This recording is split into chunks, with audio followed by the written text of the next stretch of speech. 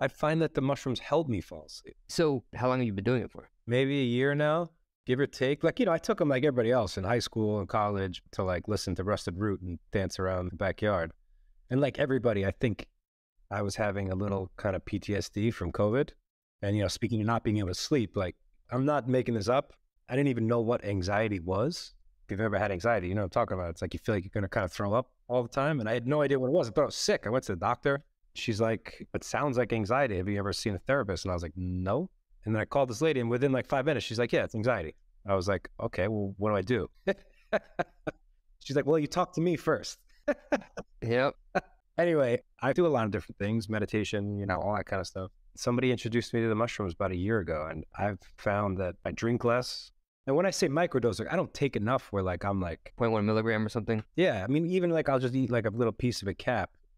And I'll do it like when I get home. Instead of drinking like a bourbon on the rocks after I get home from work. Yeah. Just eat a little cap. Yeah. And I get a notebook and I start writing ideas. And I did it for about a year and a half, I guess. I had capsules, so they were really sort of dialed in into the dosage, but you had to do a macrodose first to really kick in the microdose. So I did 5 grams first, like a serious full-on trip, and then laddering up like 0.1 milligrams up to 0.3. And it was great for a long time. And then I was just like wired and I stopped, but could have been the strain too. I found a beautiful strain. I mean, I feel like I'm like pushing mushrooms on you, but there's a beautiful strain called Golden Teacher. Yeah, I didn't realize how many different, varietals there are that have different impacts. I take this thing now like twice a week. I used to take it every day and it actually couldn't sleep at all. It's called Alpha Brain. It's just another neurotropic. I've heard of it. And it's helped a lot. Honestly, I didn't know what stress was. Obviously, running restaurants, we always have stress. Right. I just thought it was part of life. I didn't know it was a thing. Yeah. And then once, I've had a couple of things throughout the years that like really hit me. And I was like, oh shit. Recently, even like with Silicon Valley Bank, I don't know if you heard about that crash, but we had all of our money in that. And so there was a 4 or 5 day stretch where I was like, holy shit, wow, that's my business. And the post-traumatic sort of like episode after the day after that was just like, I need to step away. I do fasting. So I used to do intermittent fasting for like 6 years now. I've been trying to put on weight, but every 3 months I do a 5-day water fast. So just nothing but water for 5 days. And it is by far unequivocally like the best thing I've ever done for my body. Like I finished that 5-day fast and I never feel better. I have so much energy. My body feels incredible. And it's also just spiritually, like knowing that you can go that long without food has all these impacts, not just sort of physically, but mental fortitude and also just gratefulness. When you don't have food for that long, you start to be really grateful for these little things. So that's been a big help for me because I don't really drink that much anymore. No, most of us don't. I think it's like natural. Your body just kind of tells you like, look, you can either go that way or you can go this way. It's up to you.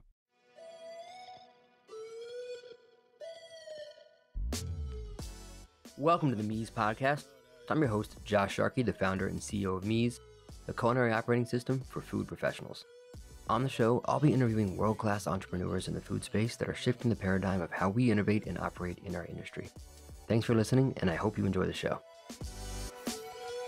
Yo, they say art mirrors life with every stroke of the pencil. I'm giving you folks a glimpse into my experiences you could trace like a stencil. My guest today is the youngest American-born chef ever to win a Michelin star, and he's a New York City chef through and through. He was the winner of the Next Iron Chef competition, and he's the owner of his namesake restaurant, Marc Forgione, as well as several other New York City institutions like Peasant, American Cut, and his newest venture, 1/5. Marc is an incredible chef and technician, and I've always felt that his food somehow always strikes this perfect balance of playful and cerebral while still being approachable and, of course, delicious. He has a soft spot for history and has a knack for taking over and reimagining historic New York City spaces, but something we didn't really get to talk too much about in the conversation, given his love for Native American culture, is these vision quests that he goes on to sort of stay in touch with his inner self. Maybe next time. Although we did get a chance to dig into psychedelics a little bit, so I guess that counts. I hope you enjoy the conversation.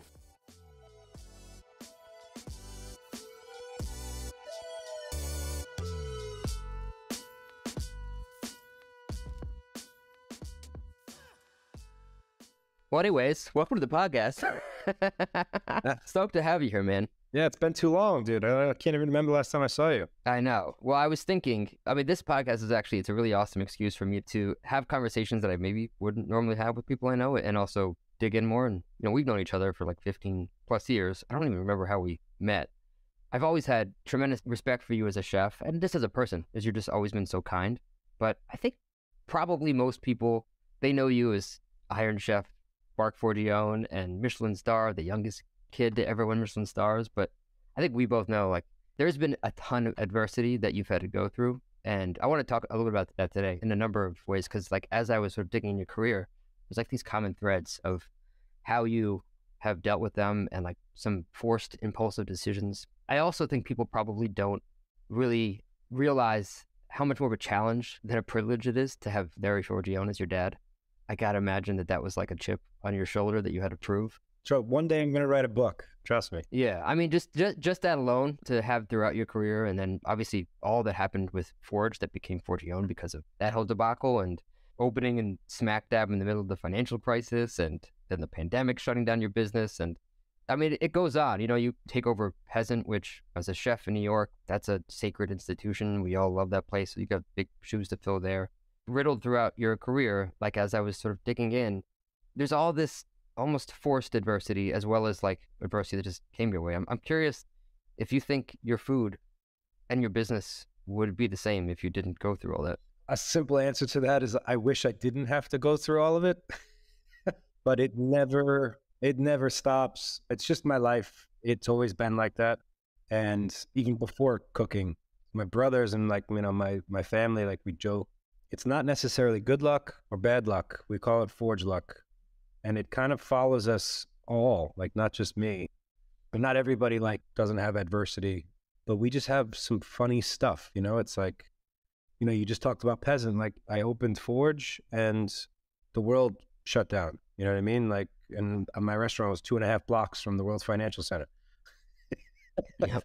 It's like, what is like, you know, but what are the chances of that happening? You know what I mean? When you go to Atlantic City, I opened my first American cut in Atlantic City, and Sandy hit like 3 or 4 months later. You know, I took over Peasant fucking January 2020. I mean, it's like Not better than that. You know, it's just the way it is, man. I've always kind of dealt with it. Does that kind of affect like the food and the way that I am? I think so. I mean, I'm always playing like it's the fourth quarter. Maybe that rubs some people the wrong way. I don't know, but it's just kind of how I feel like I have to do it. And the ironic thing is, man, like I'm dealing with stuff right now that, you know, it's not people facing, but, you know, like 22, I have to admit, it was probably the best year I've ever had in my life from a business standpoint. Forge crushed it. Peasant crushed it. We opened 1/5. 1/5 was crushing it. And I'm not making this story up, dude. Like, it was New Year's Eve. I was on vacation with my family. I like went to Anguilla. That's where I got married. But I went there during COVID because my brother-in-law had a house. So like when they shut down the restaurants for the second time, I was like, you know, we're not staying in the city anymore. And we like camped out in Anguilla for like 3 months.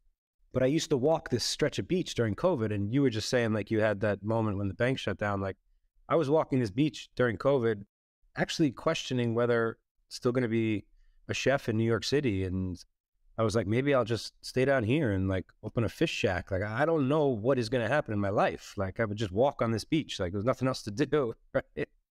And this New Year's Eve, I walked on that same beach and it was such a different emotion. I was like, holy shit, I've made it. And for the first time in like 15 years, I'm not making this up. I was like, I finally made it. Like I deserve this. We deserve this. Sat on a rock and like, you know, took a moment, did like, yeah, you know. Yeah. And then New Year's Eve, I'm not making this up. I get a text. Gas just shut off at 7:30, the middle of service at Forge with a full dining room. I swear to God. The gas is still off. Reed Street hasn't been open since New Year's Eve. It's just been like one thing after the other. And then never mind all that. I don't know if you heard, but we're moving Forge to the old Danube space. That was supposed to open in, you know, I think the original date was February. You know, we're still not open there. We're trying to get reopened so that we can like send off Reed Street in the right way. But it went from like me like celebrating on a rock, and it only lasted like 4 or 5 hours. Yeah, that's crazy, man. Well, I mean, it's also crazy. Like, again, people have this perception of like, oh, Mark's got all this shit figured out. And 15 years later is when you start to feel like maybe you have it figured out. And I think the only way to look at business is good things are the anomalies. Like that's the anomalies is when the good shit happens. They're just problems every day. And as long as you like know tomorrow something fucked up's going to happen. I also think that COVID had a good way of putting things in perspective too. I don't know about you, but I deal with problems in such a different manner now where when you look at your life like face to face, like you were just talking about like your water meditation, when you had these real, we'll call them real problems, like holy shit, like I don't think I'm gonna be able to live in my house. Like I don't think I'm gonna be able to feed my family. Like those are real problems, not we only did 80 covers tonight and we wanted to do 100. You know what I mean? It kind of puts it in perspective of like, what's a real problem, what's not. And then it's like, you know what? We'll get the extra 20 covers. We'll figure it out. Let's all take a deep breath. Where I think maybe before COVID, it would be like a little more drastic to figure out how we're going to get those 20 covers. Now it's like, let's take a deep breath. We'll get it. Don't worry about it. Hey, like, you know, like somebody broke a window last night. All right, let's get it fixed. Josh didn't show up for work today. Okay. Somebody else will work the station. Like, don't worry about it. Yeah, you know, I don't know about you. Like, I always find like the little things that happen more often throughout the week, the month, those are the ones that actually irk me the most, that affect me the most. But whenever like the real shit hits the fan, that's actually like where I thrive. You have no choice but to just step back and be like, okay, what's essential? What actually matters right now? Because at any given time, all this could crumble, you know? Fragile. Yeah. It's funny because that's how I sort of looking through all the shit that happened in your career and continues to happen. It's sort of built these calluses for you. I think from the outside looking in, it seems like because I'm Larry Forgione's son, that we probably grew up in a mansion surrounded by farm fresh ingredients, and I eat cedar plank salmon with caviar sauce for dinner every night, which couldn't be farther from the truth. Trust me, I grew up in the very humble house in the suburbs of Long Island. Like it wasn't like anything fancy by any means. And then I think, again, from the outside looking in, it seems like it was just like destined, and it was, oh, my dad probably opened this restaurant for me and he gave me the money. Again, man, it couldn't be farther from the truth. You signed the lease with no money, Zero. Right? Like you didn't even have any money. I think we had like $100,000 in the bank. That's ballsy. I could never do So, that. and trust me, man, I'm telling you, it was hard. You can ask anybody that was there. It was not the way that it may have looked like from the outside. And even like the Michelin star and the Iron Chef stuff, like it was just like crazy out of body kind of experiences that weren't scripted. They just happened. And, you know, you also mentioned kind of seat of the pants moments that's like you had to grab. I think a big reason that we got the star was we were probably one of the few restaurants that didn't kind of succumb to serving kind of quote unquote bistro kind of food just to serve the masses. And I got into a lot of fight with my partner at the time. You know, I just said, look, I'd rather close than do that. Like, well, I've worked too hard to finally open my own place, which was a crazy decision, but it ended up working. The next Iron Chef, I didn't cook turkey for Battle Thanksgiving. Again, on the outside looking in, it seems like pretty crazy to not do that, and ended up working and taking over Peasant. Like you said, man, that's a big, you know, and I'm not like complimenting myself. And if it sounds like I am, I'm not. But not a lot of people can handle taking over a restaurant like that. Now it's a lot of stress. If you could have seen the people that came in the first month or two, like the regulars, I mean, it was, oof. I can only imagine, man. They were like, I want the mushroom risotto. I was like, I don't know how Frank made the mushroom risotto. I mean, I'm sorry, but I'll give you this. That was a pretty impulsive or like forced impulsive decision too, right? It was insanity. I hosted an event for the New York Food and Wine Festival at Peasant because I loved Peasant. Peasant was one of my favorite restaurants. And I just gave a speech to the crowd, like when we gave a toast before the event started about how much I love Peasant, how much I love Frank. Frank is like every chef's spirit animal. I mean, works the station every night. He's 58 years old. He doesn't give a shit. I don't think he has Instagram. You know what I mean? Like, you know, he's not on TV. He's just a chef, and the food is great. And this restaurant couldn't be more beautiful. And he designed it himself, like with his bare hands. Anyway, I gave this speech. After it, he like pulled me aside. He's like, I'm retiring. Nobody knows. And I was like, holy shit. And then he called me like 3 or 4 months later, and he asked me, did I really mean everything I said during the speech? And I was like, well, yeah, of course I meant it. in his own roundabout way, he just basically like asked me if I'd be interested in Peasant, and I had to like stop him for a second. I thought he meant maybe like cook there for like a week towards the end, or like be part of like the farewell. And then I just had to like ask him point blank. I'm like, "Are you asking me if I want Peasant?" And he's like, "Yeah, what the fuck does it sound like I'm saying?" And we did a handshake deal in September, and I opened in January, which that in itself, that 3 months was, I mean, we opened the restaurant in 3 months. I mean, it was bananas. Yeah, that was a big deal. I remember when all that was going on. Similarly, you're scaling all these restaurants now. You have a bunch of different businesses, but a lot like Frank, you're in the kitchen all the time. You love being in the kitchen. Are you familiar with the zone of genius? There's like these 4 zones: the zone of genius, the zone of excellence, the zone of competence, and the zone of incompetence. And incompetence is probably obvious, and so is competence. But the zone of excellence is doing the thing that you're really good at, maybe not necessarily that you love it, but that you're good at. And the zone of genius is doing the thing that you are really good at and that you really love. And that seems to also be something that is a thread throughout your career. You love cooking, almost like you have to have a business because you want to cook food. Otherwise, maybe you wouldn't even have one. And your food is very cerebral and it's playful, but it's also like really approachable. My mom still talks about the hamachi crudo when I took her there. But it's really technical. Like it's not easy to execute all the time because there's a lot of technique. And you are in the kitchen all the time, but you have a lot of kitchens now. So I'm curious, how do you sort of cultivate that same culture of technical proficiency and execution? And how do you maintain consistency as you have all these growing businesses? I think a simple answer to that, and I don't know if I do it on purpose or if it just happens, but I try to contagiously show everybody that works, not just in the kitchen, but in the front of the house, how much I do actually care, not just for the food, but how much I care for them. You know what I mean? Like the first thing I say when we're opening, like, you know, we just did 1/5, so it's fresh on my mind in August. The first thing I said to the entire staff, I'm going to respect you guys and you guys are going to respect us, and we're going to care about each other, and we're going to, it's a family. And I know it sounds cliche because, you know, every corporate meeting you ever go to, like you'll hear the same thing. And I think you can even see that sometimes when I say that to the group. But after like a couple weeks or a month, one by one, like people will just come up to me every once in a while and just be like, you know, a lot of people say it, but they don't really do it. This is great. I've never worked anywhere where people actually like have each other's back. Instead of sabotaging, it's like they have the back. And when it comes to my chefs, I'm really blessed. I have 3 really great chefs right now.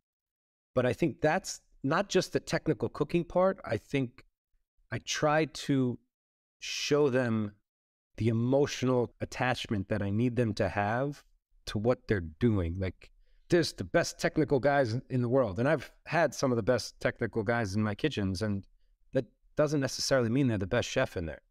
It really, truly doesn't. I don't know. I'm sure you can kind of understand what I'm saying there. Like, and the guys that I have, maybe they're not the most technical 3-star Michelin chefs in the world, but like my guy at Peasant, Greg, he will jump in front of a train to make sure that Peasant is doing what it should be doing. You know what I mean? And he's down there. And like last night I was at Peasant and he's during service, you know, he knew I was there. He's like, yeah, I just got to bang out a few things, you know? And I go downstairs and he's got 20 pounds of short ribs in, you know, 3 different hotel pans. He's got the pasta wrapped, ready on the wood board, ready to roll out as soon as he's done cooking the short ribs. He's filleting some bronzino. And, you know, like most executive chefs, if the owner is there expediting, like they get a little kind of free time, right? They get to like go down, maybe go in the office, maybe come up and expo a little bit. Like he was down there with his sleeves rolled up and I didn't ask him to do that. And I think that's what I'm trying to get at. Like he's drank that Kool-Aid. I'm going to do everything I can because I care. Connor, same thing at Forge. Like I didn't know if he was going to be able to do it when he got the promotion, and typical like worked his way up kind of story. And he was in there with a drill, taking the seats off of all the chairs that need to get reupholstered. It's the executive chef of the restaurant. Yeah. Yeah. It sounds like it's more important that they understand why they're there. They care. I'll take somebody that cares and teach them how to make a beautiful pot of pho than somebody that knows how to make a pot of pho but doesn't really care when I leave. You know what I mean? Yeah. I don't want to go down this rabbit hole too much because it turns into the wrong conversation. But do you think cooks have changed over the years? Yes, but not just cooks. But also, too, I think I can touch upon this. I'm scared for the next generation. I know you are, but at the same time, our parents were scared for us too, and probably their parents too. And it seems really scary. I hate to say it's not the kid's fault, but it's these 22, 23-year-old kids, man, they were raised in a cradle, and a cradle that was taught to them by adults. Oh, you don't know how to do something? Well, I don't know, ask your phone. I hate to say it's not their fault, but it's not their fault. They don't think it's wrong to put one earphone in while they're prepping for service that night and listening to whether it's a podcast or a movie or a fucking song. Like, I don't even know. Like, I just look at them with like a face like this. Like, do you think it's okay with me standing right there? Like, you know what I mean? That's the part that I think is the funniest part. It's like, they're not hiding it. Like, they'll have the soccer game on the, you know, and you know as well as I do, in a weird way, you almost don't even want to like get involved with telling them they can't do it because they'll fucking shut down. They'll go into like an emotional cave. I agree with you. I don't think it's their fault. It's the wrong way to look at them, to sort of villainize them. It's just, they were taught that you can do anything and you don't have to conform. And a lot of that is great. And a lot of that, especially as it relates to craft like cooking, can be dangerous. So I don't want to be the one to say, well, this next generation isn't going to have the same proficiency as the previous one. I do worry about techniques not really carrying over if you skip the 10 years of learning to just go right to being the boss. Yeah, man. You know as well as I do, it's not going to go away. I do think that with those same kids, if you can try to just teach that emotional caring about what they're doing is the best way that you can do it, instead of telling them what they're doing is wrong all the time. 100%. But I think one of the things that has not just hurt young cooks, but also restaurants is it's so hard now to, I hate to say be different, but to be unique, because it's just so easy to download anything. You know what I mean? Like, what do you want to make? You look it up online and there's 20 different recipes, 20 different pictures from 20 different chefs, some of them amazing, some of them not. So it's like, I don't know about you, but, and I still do it. I did it last night. I didn't have a plan of this razor clam dish. Like, I showed up and Greg told me he had razor clams, and I find that my best kind of work usually comes unscripted. And yeah, I went in the walk-in and like we had pickled ramps, and you know, there was green garlic that just came in, the first batch of green garlic, and I saw oregano and I was like, you know what, we'll do like a cool fun play on clams oreganata. But I didn't pick up my phone and Google clams oreganata. I didn't look up images. I didn't like look up ratios. Like, I just kind of grabbed some stuff, and it took 3 or 4 tries. It wasn't like we just put stuff together, threw it in the oven, and it was there. But it took us like, I don't know, a couple hours, 2 or 3 tries. And we came up with an amazing dish that now you're eating clams oreganata and using the razor clam shell as the spoon, which was nowhere near where we started with that dish. And I think that is something that's getting lost in cooking and I see it. Like, when I ask somebody to make me a blank, the first thing they do is they pick up their phone and which again is okay. It's not like, at the end of the day, it's like the new age cookbook. Like, you know, you and I, we went into cookbooks, right? I mean, so I have 300 of them in my house. I'm not like saying that you shouldn't do research. I think that there was something a little like you had to work harder with the cookbook, and you had to kind of read into the recipe as to why maybe something works and why it didn't. And now it's just kind of like swipe right, swipe left. I think the personal touches of using, for example, the razor clam shell as the spoon, I don't know if we would have gotten to that point if we had just looked up razor clam oreganata. You know what I mean? Yeah. In the long term, you can't really fake intent, and that comes through in the food. Whether a guest knows it or not, they can feel when something was birthed from the chef in the kitchen and like their sort of iteration of that. I don't think that you can fake that, at least over time. Maybe one night, 1 week, 1 month, you can sort of get some buzz from it. And also, no matter what, they have to come back, right? So you have to make something delicious no matter what. I definitely want to dig into like your process of ideation, but you know, to wrap up the new generation, I do think, look, there's still going to be obviously a lot of incredible cooks. My one worry, and this might just be unfounded, is that some of my closest friends in the world that I would like jump in front of a bus for, that I've known for 20 years, are the ones that I was in the trenches with, you know, in the kitchens, working 12, 15, 16-hour days, 6 days, doubles. And there's a bond that comes from that. You can't really replace that. And I wonder if that's now just gone. I don't know because I haven't been a cook in so long, but I wonder if that's gone. That's a great point because obviously you can't even do that with kids now. You get arrested. Great point. I never really thought about that. Like my guys, like Pet, Chef Akio now, Ed Cotton, now doing really well, actually. Like the names that I'm thinking of, Pino Feo, Christian Lomas, to your point, those are the guys, Gavin Portsmouth, that those 6 day, sometimes 7 days. Back then it was, you did 100 and plus for lunch and you did, 200 for dinner and you prepped everything. It's hard to actually imagine how you did it. Like I take a step back and look now because, my guys get in at 3, they have prep cooks prep it, and then they show up. And like, I wonder when I look at these guys, could this kid actually do a lunch and a dinner service and be responsible for his prep? Then I don't know. I mean, I think it'd be hard for me to imagine. Are you familiar with Parkinson's law? So essentially, it originally relates to gas. A gas will fill the size of the room that it's in, but it then sort of like started being used to depict business and productivity. Basically, the premise is the more time you have, the more time you will use to complete the same amount of work that you would with less time. And you're a parent now, so like we have less time in the day, but we still have to get the same amount of things done. And that premise, I think, carries into a lot of how business changes over the years. And look, I'm not saying it's wrong by any means to have like a 40-hour work week or to have the breaks and things like that, but you're going to get the amount of work done in the time that you have.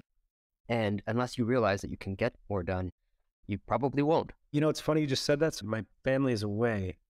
I think for the first time, my son is 4. So it's probably the first time in 4 years that I'm living in my apartment without my wife and my son.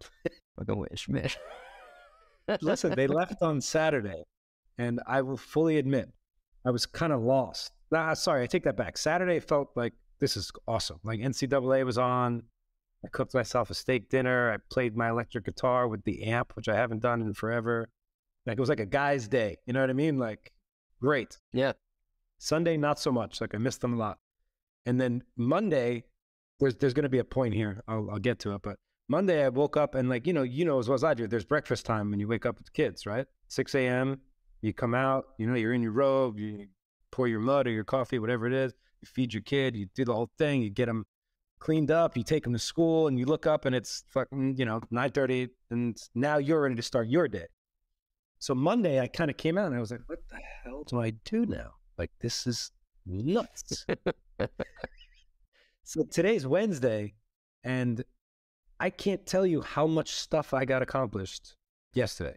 I actually worked for the first time in a long time, a 12-hour day. I got to work at 9 o'clock, because I had a 9 o'clock meeting. I got home last night at 10:30.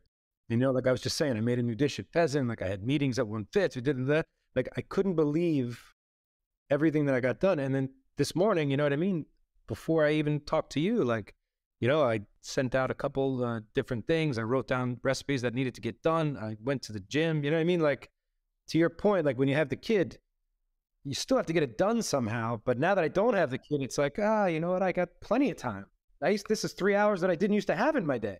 I know, man. It's tough. I keep waking up earlier and earlier to try to sort of go for a run in the morning, but now I have to get up at like 5 a.m. now. But I find you have to try and figure out how to get more done. And I think one of the other blessings of having kids is that you're forced to prioritize, okay, I know I can only get this much done, so what isn't getting done today? And that helps too, because otherwise you're like, yeah, you can crank everything out, but when you have to decide what not to do, that's a harder decision. And you pick the things that you should get done, I think. Yeah. It kind of happens like natural selection almost. Yeah.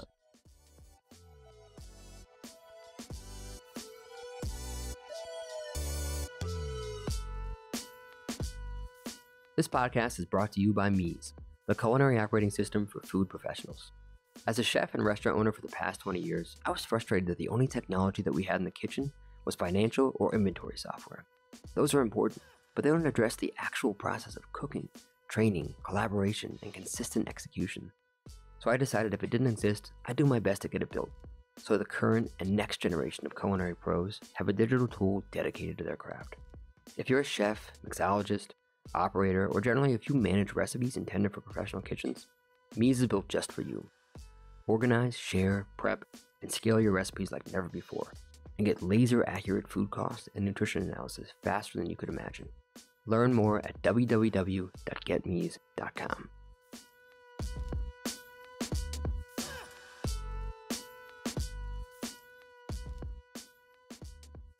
I'm going to jump around a little bit because you were talking about like creating dishes. You just created a new one, Peasant, yesterday. I wanted to maybe sort of dig into like your process of iteration, because you have like all these very classic dishes: chili lobster, chicken in a brick, hamachi crudo. I mean, it can go on. There's a ton of them. And actually, I don't know anybody that has as many sort of like classic dishes as you do. But like, when does something feel done to you? And like, how often are you like tweaking something as you're iterating on it? You know, again, if it sounds like I'm complimenting myself, I'm not. It's more just like kind of explaining. I've never had an issue, I mean, even to this day, with coming up with dishes. To like flip it, like, you know, some people can write music. Like, I wish I could be a musician. I wish I could write songs. I try. My songs suck. Like, I read them after a week and I'm like, I crumble them up and I throw them away. And, you know, some people can write music, you know, some people can draw. It is what it is, right?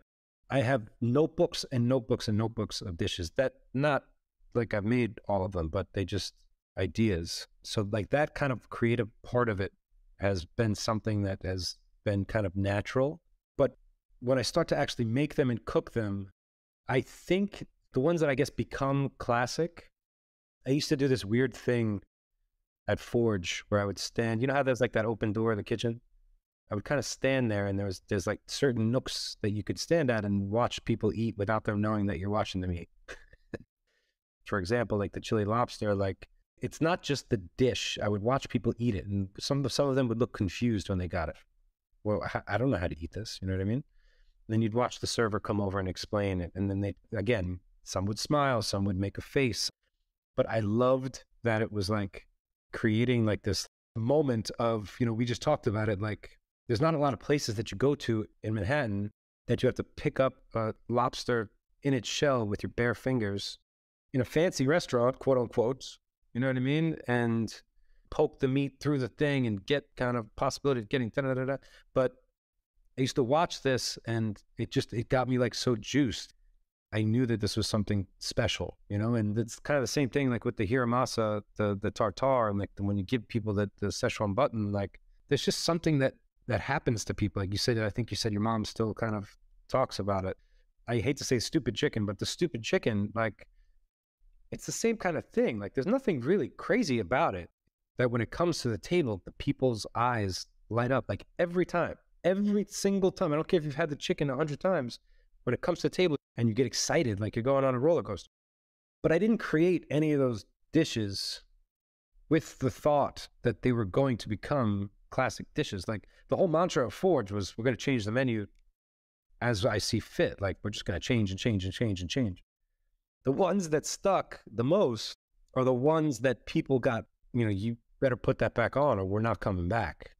And over the years, and it's funny we're talking about this because we're getting ready to reopen Forge, we hope, soon. I'll send it to you, but I just wrote little snippets on, there's like 10 of them, on the dishes and where they came from and how they were created. And going through that was like, it was kind of like a meditation of going through your mind.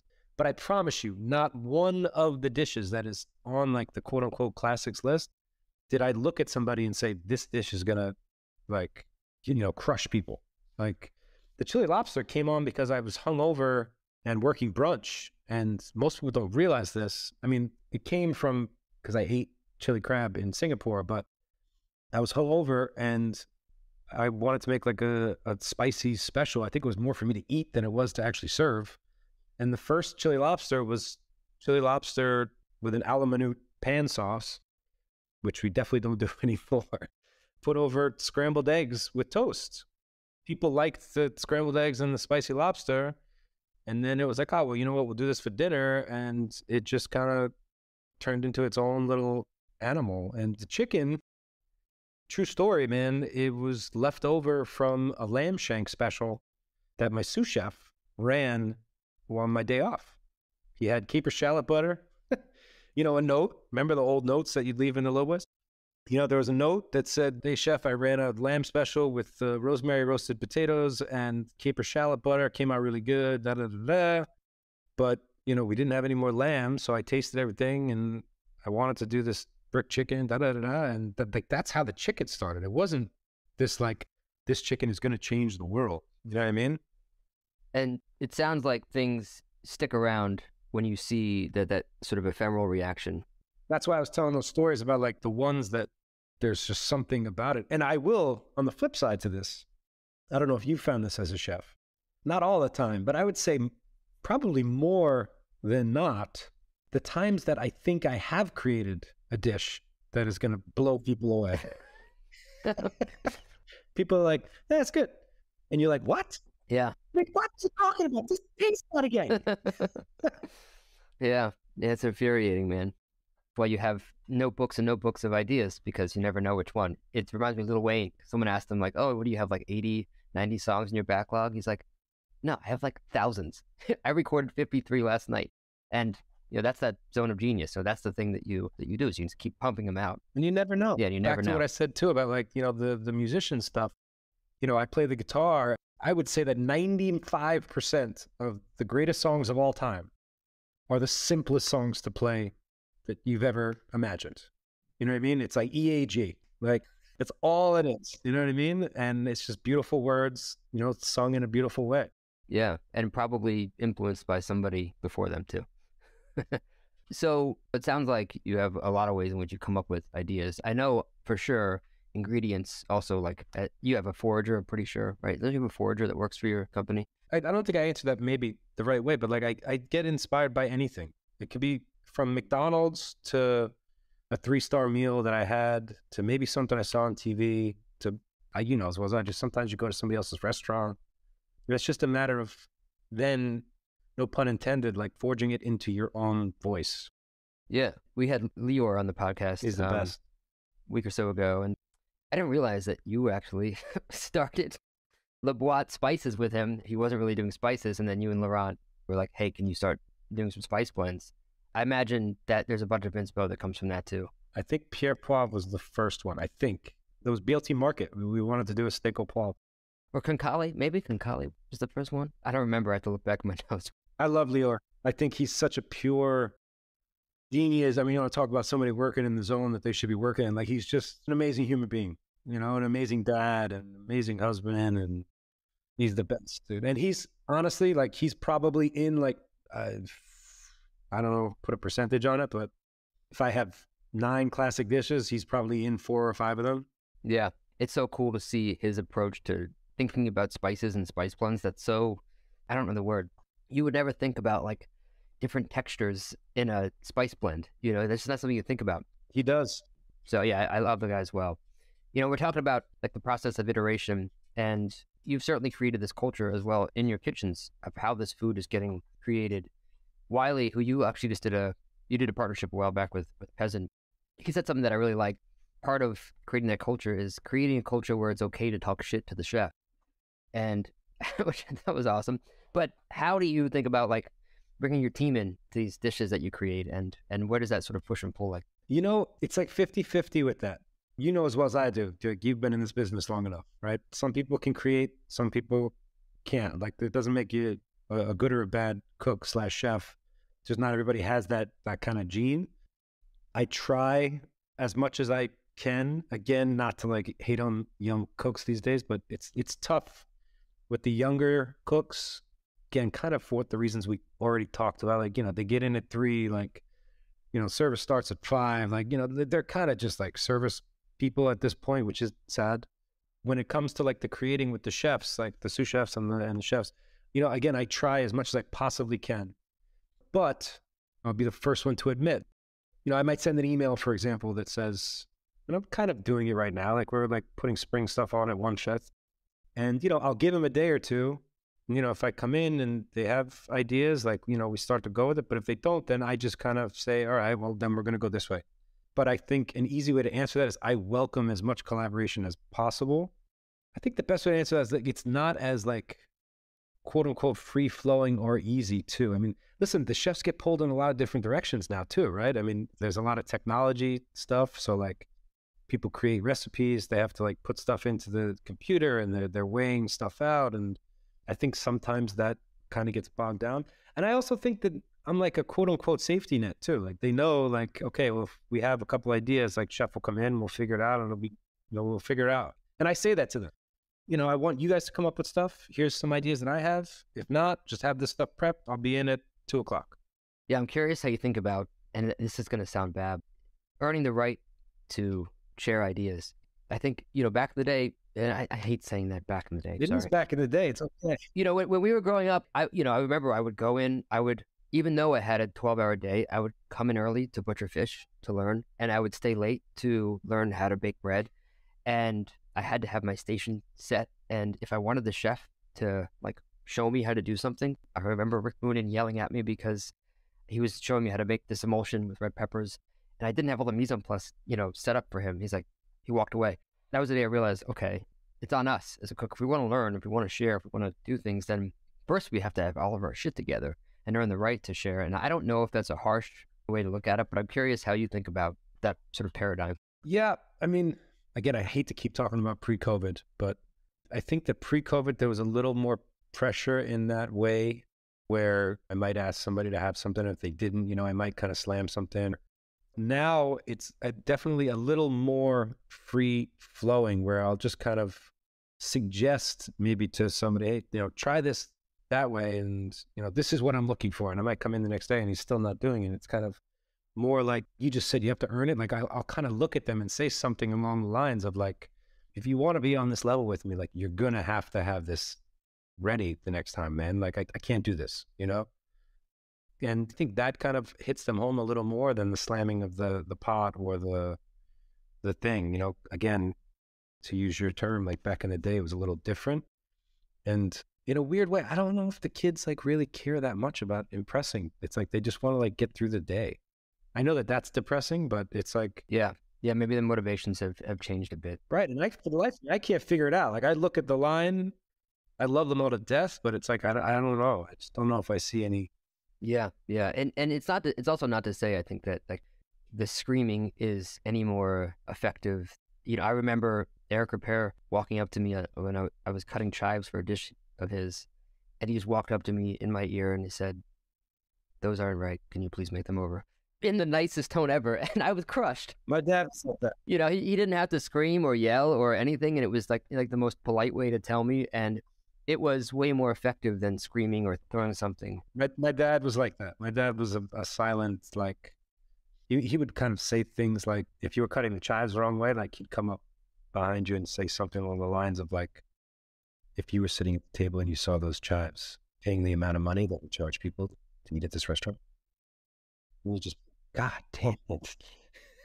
And I don't know if that's more effective than I remember getting plates thrown at me and why do you even come to work every day and things like that. And that also motivated me. So I think it depends on the person, depends on the situation. And, yeah, to your point, I mean, I used to yell. I don't yell anymore. I can't even tell you the last time I yelled at somebody. I do the disappointed thing now.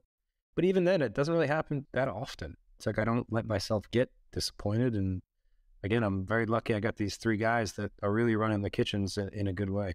Well, you talk about all the ways in which you get inspired by a dish, but another thing I see, and this is probably just common in New York because New York is always rebuilding itself. Every space was something else before, but all your spaces of all your restaurants have pretty cool backgrounds. And a lot of them, I mean, I worked in Tribeca, 15, 20 years ago, and I remember what Duane Park before it was Keogh, and I think Forge was like the Deck or something like that, or American Cut was Cinque Terre. All your space is now 1/5, that's been like a restaurant since like World War I or something.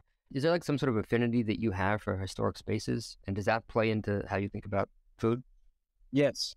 Again, kind of going back to like when it's like a classic dish, like I don't think I set out purposely, at least not in the beginning. I think Peasant kind of, when I was getting interviewed, like, you're taking over, like why? And I started to like explain, and I wasn't bullshitting, and I'm not bullshitting. It was very important to me that a place like Peasant doesn't turn into anything other than a restaurant. And in today's world, like, as well as I do, I mean, how many restaurant spaces are just gone? And whether they're a bank or a cell phone store or whatever it is, you know what I mean? So Whether it was a coincidence or not, I don't know. But I think maybe that like planted a seed in my own head. And then when I saw that the 1/5 space was available again, to me, it's like another one of those iconic spaces that if that was to turn into anything other than a restaurant, like we're doing it such a disservice. Now Danube too. I mean, it's the same thing. Like that's such a beautiful. Are you keeping any of the red or any? Oh of yeah, the... yeah. I mean, you have to see like we stripped it down to its bones, and I don't know if you remember those gorgeous pillars that were in there, the black with the gold top. Again, it just has like such beautiful bones and these giant windows and these like 25-foot ceilings. But again, that could easily be what Boulay is now, another bank. And it's like, it is crazy and it's sad, dude. And so I'm not going to say I'm on a mission to save restaurant spaces, but if I see a space that has that kind of clout, it makes it a hell of a lot more attractive. And I'll do what I can to kind of like keep that going. Because I think, not to sound cheesy, but there's something about the soul of a restaurant. And that's why it makes me so sad that I'm leaving Reed Street. But it's just like there's nothing I can do with my landlord situation. And it's such a sad shame. And I hope he gets smart and lowers the rent to where it's supposed to be. And somebody can come in and keep that place going. Yeah, it's unfortunate, but it definitely seems like it's becoming a part of your brand and what you do, which makes sense, honestly, because you had a legacy to carry on and redefine with your dad, and I don't know how much that subconsciously has played into this, but you seem to have this sort of desire to rebuild and redefine. Well, I care about the New York City restaurant scene. I do. I love it, and I always have. And as the next generation, you got to take the baton. And I'm trying, man. It's ours, and I'm doing everything that I can to help pass the baton on to the next guy. Maybe you don't think about this yet, or maybe you do, but I mean, it's been doing this for a very long time. And now that you have the name Forgione, means something, and not just anymore because of your dad, but because of what you've done. Like, what do you hope is like your lasting impact on the industry? Your whole umbrella of what you're doing. Well, to kind of touch upon things that we've talked about, I just started a hospitality group. It's called Respect Hospitality. And I hope that, when it's all said and done, talk about taking the baton, right? I mean, listen, as well as I do, it can't be the old days. And I'm really trying to like start this group. When I told my business partners I wanted to name it Respect Hospitality, they were like, that puts a lot of pressure. You got to really walk that walk if you're calling this Respect Hospitality. And I kind of looked at them and I said, I know, like, that's the point. We're going to make sure that people, respect is a word. I mean, especially in the restaurant industry, it doesn't stop. Like there's nowhere the word respect stops, whether you're respecting the ingredients or respecting being on time or respecting the guest that comes in or respecting the person that answers the phone, respecting the way the bar looks. Like it doesn't stop. It's respect. Yeah. The space that you took over. 100%. And the history that it had. I hope that when it's all said and done, that we have a bunch of Respect Hospitality restaurants and people understand why I decided to name it Respect Hospitality. And, I don't run from my dad's name, obviously. It's in the forefront of everything I do and always will be. But I do hope that when it's all said and done, there's people understanding it was Marc Forgione and not just Larry Forgione's kid. You know what I mean? Because trust me, I still walk into a room and they're like, oh, you're Larry's kid. Yep. Well, now you got your own. Right. Hopefully someday he walks into a room and they go, you're Mark's kid. Yeah. But maybe he'll be a musician and he'll have 1,000 songs instead of 1,000 food ideas. So, Marc, this was awesome, man. We could probably talk for another 3 hours, but I know you're busy. So thanks for coming and chatting with me. It's been way too long. Of course, brother. And congrats on everything, man. I know you're always out there. You're always pushing. You're always hustling. You're always Thank you. Coming up with something new. And not to be funny here, but I respect everything that you do. And keep pushing. And anything you ever need or want from me, you just let me know. I appreciate that, man.